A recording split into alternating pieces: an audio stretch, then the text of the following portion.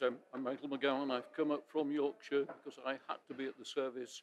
I was privileged to work with Winnie in the European Parliament. She was respected by all members from all countries, and the reason she was because she respected them.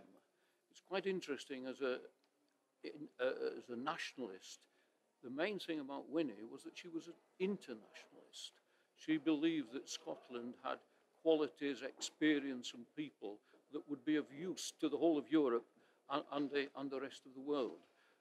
I was president of the Development Committee. We worked together. She was always supportive. We travelled across Africa.